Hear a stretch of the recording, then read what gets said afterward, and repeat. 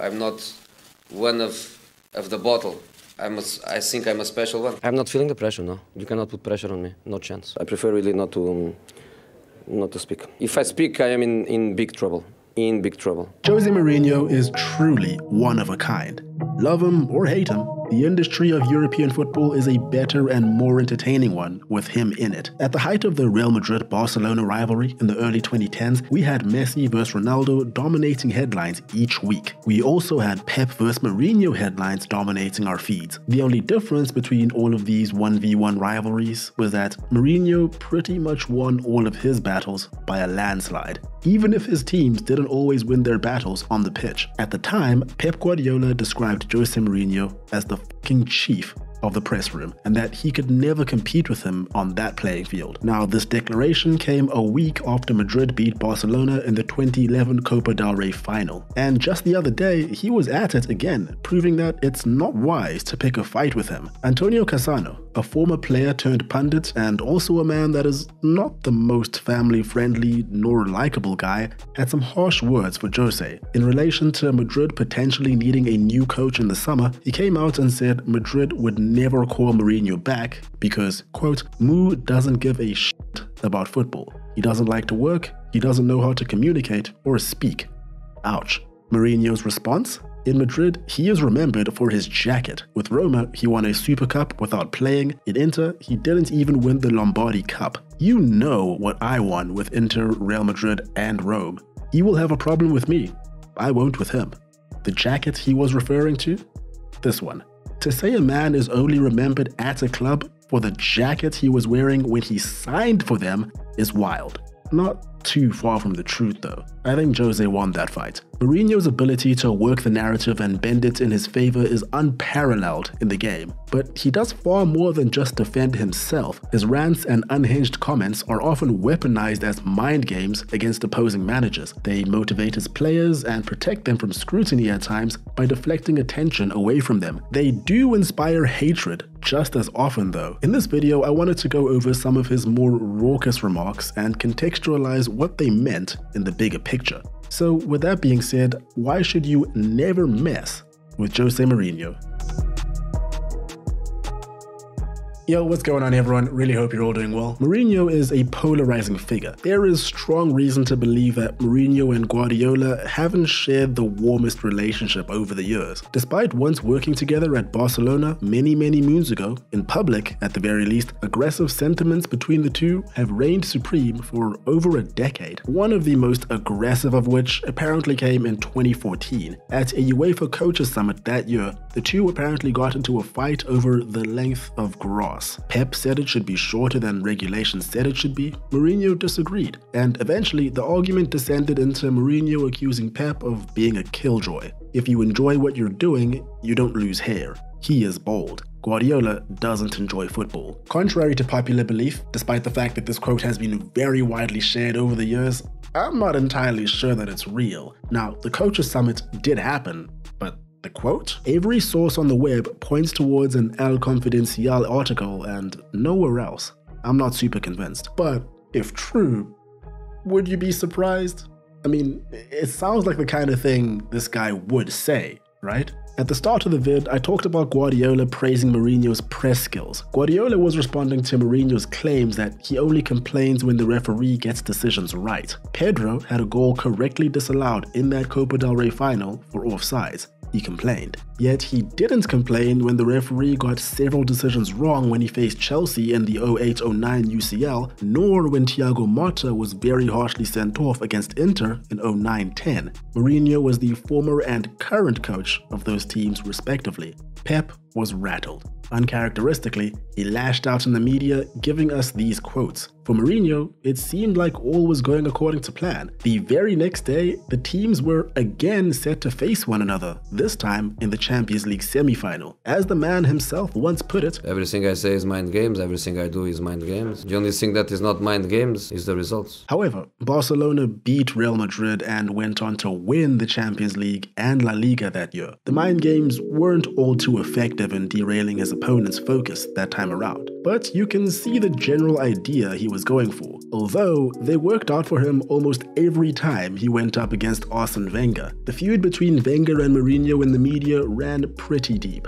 on and off the pitch. Arsenal and Chelsea were very much the top dogs in the league in 2004 and 2005. In reality, Mourinho and Roman Abramovich's fortune basically swooped in and snatched that title from the Gunners. In 05-06, after Wenger spoke light of some results that didn't go Chelsea's way, Jose referred to Wenger as a voyeur that likes to watch other people instead of focusing on themselves. There are some guys who, when they are at home, they have a big telescope to see what happens in other families. Fast forward to some 8 years later in 2014, and while Jose Mourinho had been all the way around the world and back, Arsene Wenger was still there.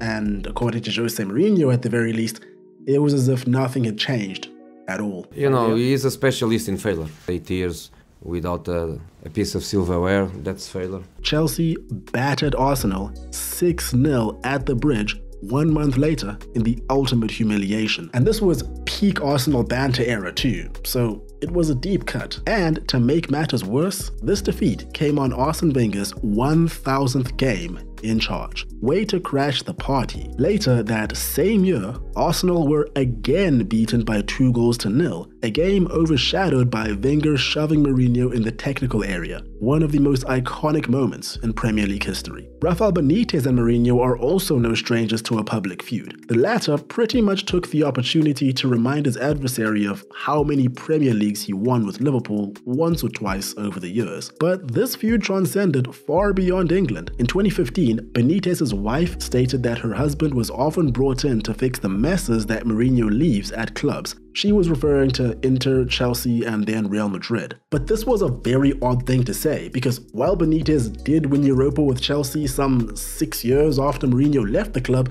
the only team that he came into directly after Mourinho was Inter Milan. He was sacked as the Inter manager only 6 months into his 2-year deal. Mourinho had just won the treble with them and only left because the pull of Real Madrid was too strong. In other words, Inter were technically the best team in the world when Benitez took over. Not that much of a mess. In any case, the special one's response to Benitez's wife? If she takes care of her husband's diet, she will have less time to speak about me.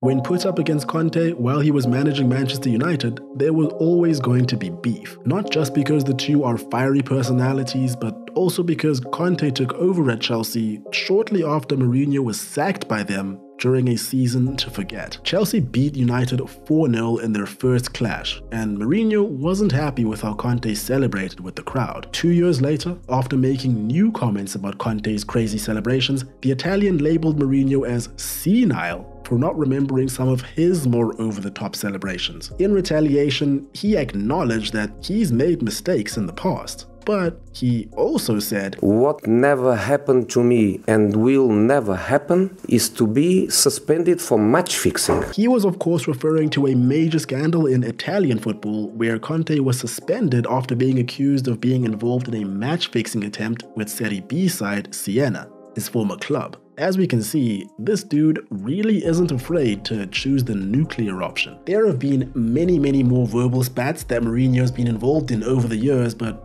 almost unanimously, he's come out on top. And going even further beyond that, in many of these cases, apologies have been made and truces have been called. Which makes sense. I don't think you get very far in this industry without understanding the game outside of the game. It's not important how we play. If you have a Ferrari and I have a small car, to beat you in a race, I have to break your wheel or put sugar in your tank. This guy understands the game. Probably better than most if we're all being honest. This quote doesn't exactly scream sportsmanship, but it's hard to argue with the results. He said this quote while he was the Inter manager, and those 2 seasons of his career were arguably his most successful. 2 Scudettos, 1 Supercoppa, 1 Coppa Italia, and a Champions League. Not bad. Over the man's career, he's won 2 Champions Leagues, 2 Europa Leagues, a Conference League, as well as the domestic league in 4 countries. Whatever he's doing, he's getting the job done. As we can see, this man is not one to back down from a fight, but his words are not limited to coaches and pundits alone. This happens behind closed doors with his players too. John Terry is one of the many that have come out and stated their admiration for the psychological work that Mourinho put in to get the best out of him. In 2020, years after his retirement, Terry once spoke of a time in Mourinho's second stint at Chelsea where him and Gary Cahill kept losing the ball in training and were just sloppy in general. You too. I'll go and spend 100 million on a couple of centre-backs if you keep giving the ball away. The result was that the playing intensity skyrocketed and was followed by smiles and laughter. Then he spoke of other times where Mourinho would text him encouragement on how happy he was to have a captain like him and then basically air him the next day in training like they never knew each other. And then he'd be all buddy-buddy again when the day was done. Of course, all of this was intentional. I mean, it's not like he's gonna let anyone get too comfortable in his teams. And players often can't thank him enough for what he does. Many of them have confessed to being willing to die for him on the pitch. When it comes to Chelsea, John Terry is nowhere near the only example of a player that's been left bewildered by Mourinho's words or has found profound value in the ultimate payoff of what he was trying to achieve. Sometimes, oftentimes, both. He cares about his guys and their personal lives, going the extra mile that most coaches don't dare to care about. Michael Essien takes every chance he can to heap praise on his style of management and how he made him feel comfortable in England. He even followed him later to Real Madrid. Mourinho even refers to himself as Essien's white daddy. He was not my player, he is my son. I'm his white daddy. Zlatan Ibrahimovic was with Mourinho in Inter Milan and then later followed him to Manchester United. Nemanja Matic was coached by him at Chelsea, followed him to Man United, and then followed him again to Roma. Probably the best visual example of the impact that this guy has on his teams is this scene directly after Inter Milan won the 2010 UEFA Champions League final. The team has just learned that Mourinho is leaving and former Inter defender Marco Materazzi is pictured crying by the team bus. Mourinho pulls over and the two embrace before leaving in tears. It doesn't always work out though. Just as many players don't care for his methods or persona as those that do. Paul Pogba at Manchester United, who he apparently referred to as a virus, Dele Alli at Tottenham Hotspur, a whole host of Real Madrid players, of course including Iker Casillas, who Mourinho believed was leaking sensitive info to his journalist girlfriend. The list goes on. Evidently, results can vary. It is like having a blanket that is too small for the bed. You pull the blanket up to keep your chest warm and your feet stick out. I cannot buy a bigger blanket because the supermarket is closed, but I am content because the blanket is cashmere. It is no ordinary blanket. In the midst of an injury crisis in early 2007, he said that. Now, despite being in a tight spot, this particular line came in the midst of a very good run of form for Chelsea. Now, this is just one example of him backing his players in the press. But while this strange extract came after a set of positive results, his more memorable remarks, more often than not, come after negative ones. Do you know what was the result? 3-0. It also means 3 premierships. And I won more premierships alone than the other 19 managers together. A legendary presser, one which we still talk about to this very day, but was huge when it happened back in 2018. Respect.